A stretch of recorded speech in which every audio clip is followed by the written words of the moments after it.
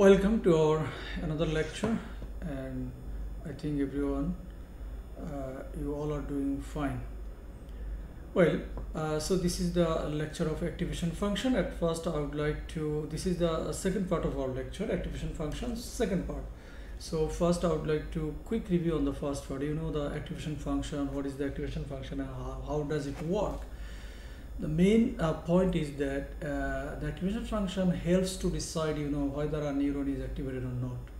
So you can say it manipulates the presented data and produce an output in a different forms, right? So it can actually transform the large data into a smaller data, something like this. Yeah, so we can also say activation function maps the huge value into a small range of values, we can say, right, this is the also like this. Well, and this is the input, and if we find the output for this input, so here we can see this is the activation function and how does it work. Well, this is another diagram for the activation function, because activation function, it has inputs and weight as well, and then it works here, it actually produces a different output after the perceptron calculation, something like this. So there are different types of activation function. I mean, আমরা এখানে দেখতে পাচ্ছি যে binary step function, একটা binary step function কি করে, basically এটাকে আমরা থ্রেশহোল্ড বেসড অ্যাক্টিভেশন ফাংশন বলতে পারি, রাইট? কেন? কারণ বাইনারি স্টেপ ফাংশনের আউটপুট বেসিক্যালি দুটো হবে, one is zero, another one is one. So এই গ্রাফটা দেখলে আমরা বুঝতে পারছি যে অলওয়েজ জিরো হবে অথবা ওয়ান হবে। So real life যদি আমরা বলি either a person is a smoker or not, so the answer is হয়তো বা yes হবে অথবা no হবে। তো yes means 1, no means 0, but it has some limitation, the limitation of this binary step function. And the another one is called linear activation function. Linear activation function টা কি কাজ করে? এটা basically straight line activation function, right? This is the formula f of x equal to ax. So it always linear হবে. The graph is like this. This is the linear activation function, and it has some limitation as well. And we have also the other activation function that is called. So now we're talking about the non-linear activation function. This is the second part of our activation function lecture from here. So a modern neural network model uses, non-linear activation function. কারণ এটা আমাদের লাগতে পারে complex ডাটার ক্ষেত্রে non-linear activation function use হবে, এবং complex mapping between the networks and input output, যখন কমপ্লেক্স ম্যাপিং হবে তখনও non linear activation function use হবে। নাও the question is that in which situation, right? So for the image, video, audio data সেটে কিন্তু non linear activation function লাগে, because ওখানে high dimensionality থাকে আমাদের, সেই জন্য নন লিনিয়ার অ্যাক্টিভেশন ফাংশনটা we can use. So there are different type of non-linear activation function. তাহলে কি non-linear activation function আছে? One of them is sigmoid or logistic activation function. এটা একটা non-linear activation function, but এটা আমাদেরকে সবসময় output দেবে 0 অথবা 1। তাহলে এটা একটা non-linear activation function. The output is always 0 and 1. So real values as input and output values in the range of 0 and 1. So আমরা এখানে বলতে পারি the larger the input, more positive, closer the output value will be 1, right? So sigmoid transform the values between the range 0 and 1. Here is the so the mathematical expression is like this. This is the mathematical expression or formula, So if we apply some values here, we can see the different output. এখন আমরা দেখি যদি হয় যে sigmoidal গ্রাফটা always এরকম হবে।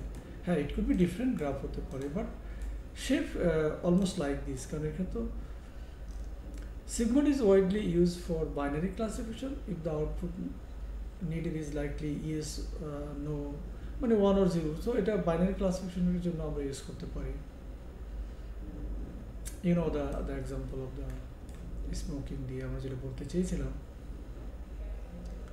এবং এটা অলরেডি আমরা জানি যে এখন sigmoid যেমন ভ্যালু তো 0.9 আসতে পারে, হ্যাঁ, 0.9 আসতে পারে, ভ্যালু 0.2 আসতে পারে। আমি তো বলে দিলাম ওটা থ্রেশহোল্ড, ঠিক আছে, 0.5 এর উপরে আসলে আমি 1 বলবো, আর 0.5 এবং নিচে আসলে আমি 0 বলবো। উই ক্যান সে সেই ক্ষেত্রে আমরা এই দেখো এখানে একটা রেঞ্জ, তাহলে 0.77কে আমি ইয়েস বলছি, 0.33কে আমি নো বলছি। যদি আমি 0.5কে একটা রেঞ্জ ধরে নিই ফর এক্সাম্পল, তো এখানে যদি একটা এক্সের ভ্যালু দিই, যে এক্সের ভ্যালু যদি 7 হয় তাহলে সিগমা ডি, এই যে এখানে 1 plus E to the power minus 7, তাহলে এটা হলো আউটপুট।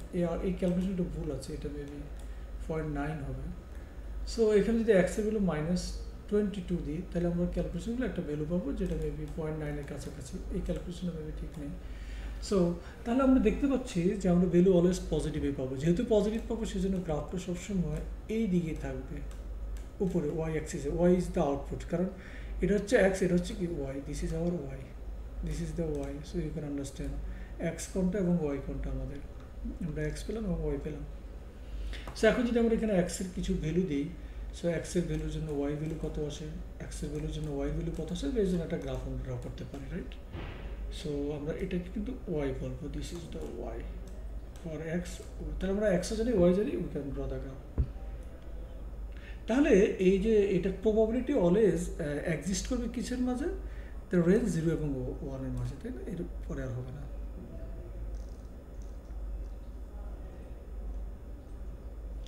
এবং the output of the logistic function is not symmetric around 0, so the output, all the neurons will be the same sign. That makes the training of the neural network more difficult and unstable. But if you talk about the limitation of the sigmoid activation function, what could be the limitation?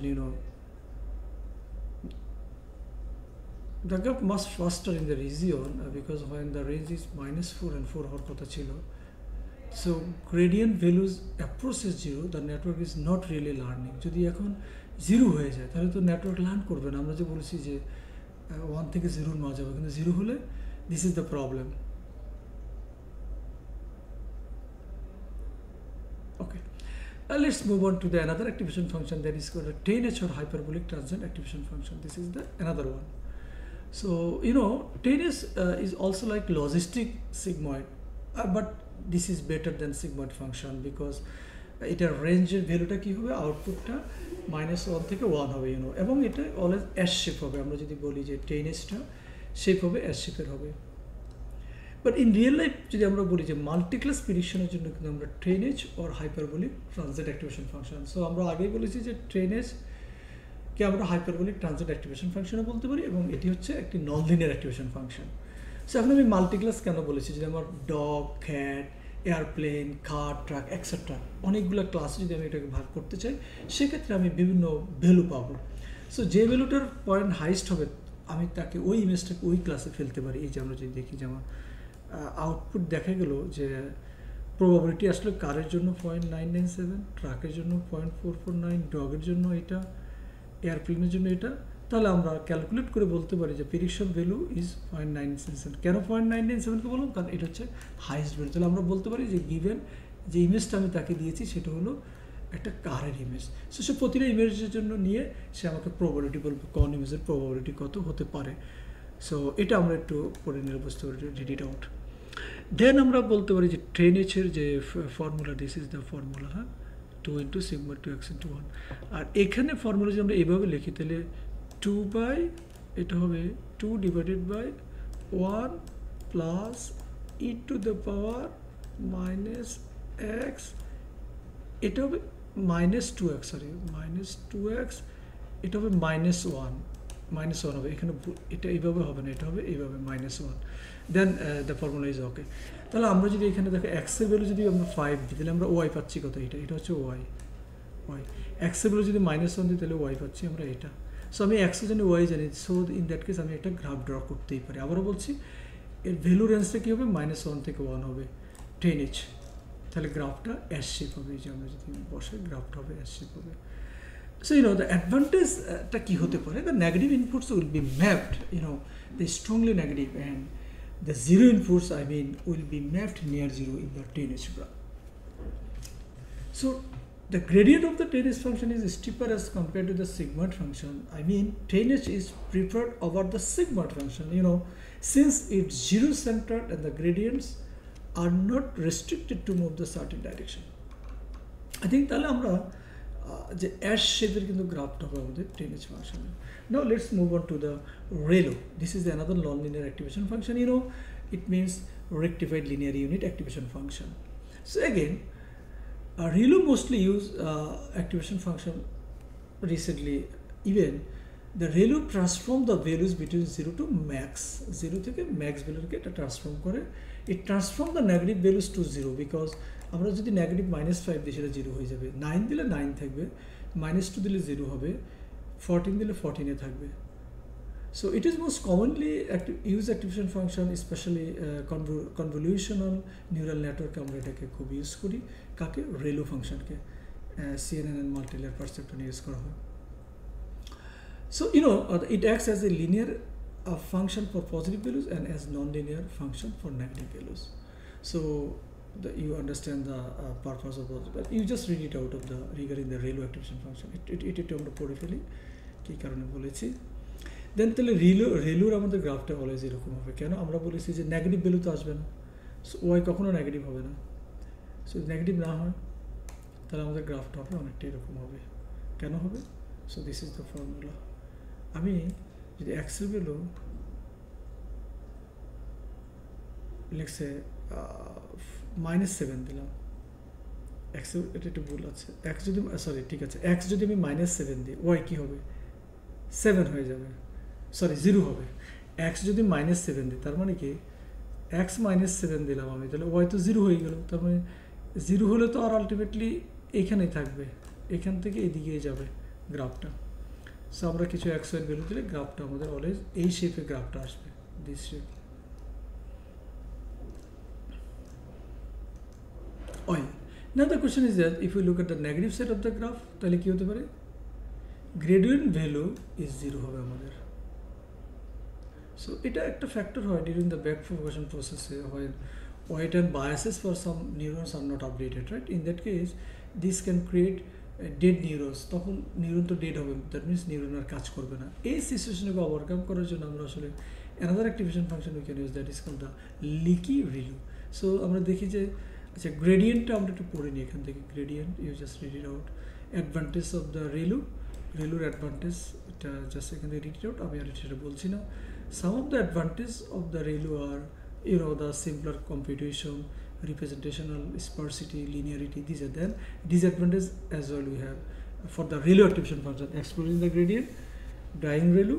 So now I am talking about the another activation function, that is the leaky ReLU. যেটা কি করে? ReLU activation function এর drawbackটাকে overcome করে. How? It is a improved version of the ReLU function. এটা leaky ReLUটা ReLUর improved version. Instead of defining the ReLU function as a 0 or x less than 0, we define it as a smaller linear component of x. Usually to negative values of x, the value of 0.01 is introduced. তখন আমরা যে negative হয় এটাকে 0.01 introduce করা শুরু করলাম. কীভাবে? ইট solves the dead neuron problem. আমরা ওই যে বলেছিলাম যে আমি একটা ভ্যালু দিয়েছি, যদি নেগেটিভ দিই -4 -3 তাহলে তো সে 0 হয়.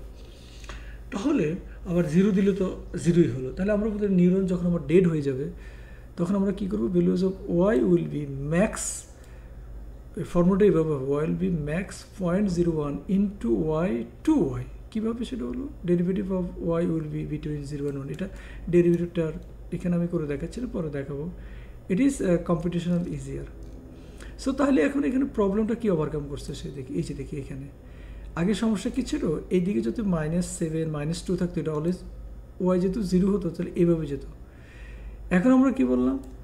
এটাকে করে 0.01 দিয়ে গুণ করবো ওয়াইকে, আবার 0.01 ইন্টু ওয়াই. তাহলে যে ভ্যালুটা আসবে তাকে 0.01 দিয়ে যদি আমরা গুণ করি, মাল্টিপ্লাই করি,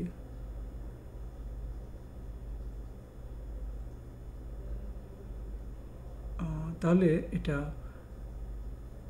যদি -10 হয় তাহলে -10 ইন্টু ওয়াইয়ের যদি ভ্যালুটা আসে, ওয়াইয়ের যে ভ্যালুটা আসবে সেটাকে মাল্টিপ্লাই করলে তখন আমরা এই ধরনের একটা গ্রাফ পাবো.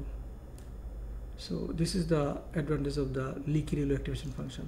Now I am talking about the softmax activation function. The softmax function can be used for multi-class classification problem. এটা আসলে যদিও এই ReLU activation ফাংশনের মতোই কাজ করে অনেকটা. This function returns the probability for a data point belonging to each individual class. এটা কি করে? প্রত্যেকটা ইন্ডিভিজুয়াল ক্লাসের জন্য আলাদা আলাদা প্রবাবিলিটি আমাদেরকে দিবে. কে দিবে? Softmax activation function. এটাকে আমরা কিন্তু মাল্টিক্লাস লজিস্টিক রিগ্রেশনও বলতে পারি এই যে সফটনেস ফাংশন, এবং output that range between value 0 and 1, এটা কিন্তু আমাদের আউটপুটে কি দিবে, ভ্যালু দিবে 0 এবং 1 এর মাঝে। এখন যদি আমরা একটা example, if you want to predict if an image of A car, truck, airplane or dog, বললাম যে একটা ইমেজ দিছি, সেটা কি কার, ট্রাক, এয়ারপ্লেন নাকি ডগ অর ক্যাট। এই কেসে সফটনেস উইল কাম হ্যান্ড, এটা সফটনেস অ্যাক্টিভেশনটা ইউজ করা আমাদের জন্য বেটার হবে, কারণ এর প্রত্যেকটা ইমেজের জন্য আমাদের একটা প্রবাবিলিটি ভ্যালু দিবে, এবং সেখান থেকে আমরা আউটপুটটাকে কী করবো, ডিফাইন করবো যে এটা কোন ক্লাসের মাঝে পড়ে। এখানে আমি সেটাকে যেমন বলেছি, লেখা আছে কথাটা এখানে যেটা বলতেছি। So like of this case, if the image is a car, then the softness may give output car 0.6 দিল, ট্রাকের জন্য 0.1 দিল, এয়ারপ্লেনের জন্য 0.1 দিল, ডগের জন্য 0.1 দিল, ক্যাটের জন্য 0.1 দিল, কিন্তু তাদের টোটাল সাম অলওয়েজ 1 হবে। টোটাল সাম যেটা প্রবাবিলিটি, সে টোটাল সাম অলওয়েজ 1 হবে। তাহলে আমরা প্রবাবিলিটি এক্সপ্রেশন 1